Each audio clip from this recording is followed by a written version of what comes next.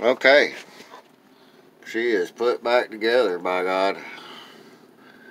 Yeah, and got the one that runs in. Make sure you put your bolt back in this up here and put all your bolts back together. And as you can tell, I have it installed now. And this is the one on the torque converter that I started with, and I went all the way around and I got them all down. So now we're going to take a razor blade and we're going to scrape this old gasket off and get it off, and then we're going to jump out there and start working on that timing. And in the meantime, I'm going to attempt to try to put them springs back in on them dadgum lines that you can't see right here. Maybe you can see it there. There's one. It takes a little spring in there, and then over here in the very back where the other one is, I don't know if you can see it, but there's a spring that goes on that one. That's the one I thought I lost. Hell, I see it. It's still in there, I think. No, it's gone. But I got brand new ones.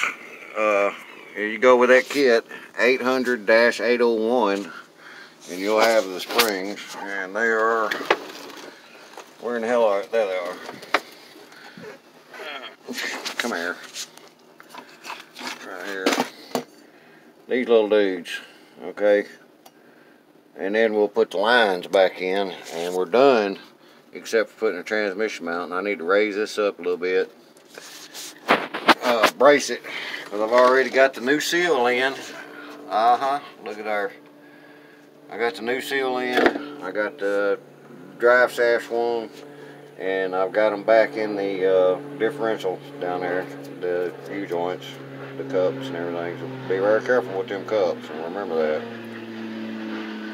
If you drop one, make sure that you check and make sure all the needle bearings are inside of it, and then put it back on. But if you don't, well, just take the damn thing down there and get new U-joints, which I've already had this shaft with new U-joints on the differential, and right there on the carrier bearing, and right here. They're all brand new. And so you got to be very careful with them. And I had the shaft balance, so that's all good. And what we're waiting on now, which should come tomorrow, and I'll be able to put them in Saturday, will be the transmission mount and the two motor mounts, the right and left motor mounts, which I gotta oil them up and get them ready so I can take them off and all that good horse shit.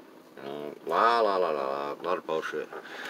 But we are at the point now to where we start screwing around with the timing, and it's all good. So y'all enjoy it. We'll go get a couple of razor blades, which I got them right here, and you want to scrape them down. Just put the blade on there flat and scrape and scrape. Don't turn it edgeways or any shit like that. Just get that old rubber off that is on there, been baked and cooked, okay? That's the idea. And I think that's where my damn leak was right there. Right there. Yeah. And I got a new gasket and everything for this. And I got a new gasket for the lines, which is hanging down here in the oil pan. And I got a brand new starter. We'll put that on later. But once we get all this, the timing done, the next thing will be we'll put this cover on right here that covers your flywheel and your torque converter and keeps it from getting shit in it. And then we'll put the that right here, the oil pan on it after we get it all done. We'll put the oil pan on, then we'll put the starter on. So we're not far.